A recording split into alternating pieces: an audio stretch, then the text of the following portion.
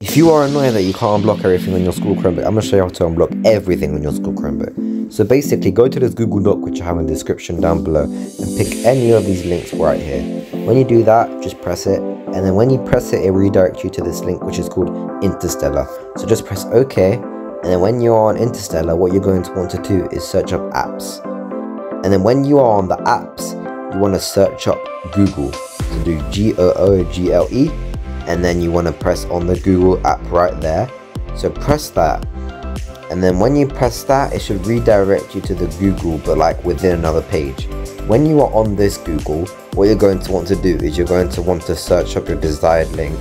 So let's say it's discord.com. You want to search Discord, and then you want to go on the first link right here. And then when you go on the first link, what's going to happen is that it's going to unblock itself by itself. So when you are here, as you can see, you are on Discord and it works. And yeah, thank you for watching.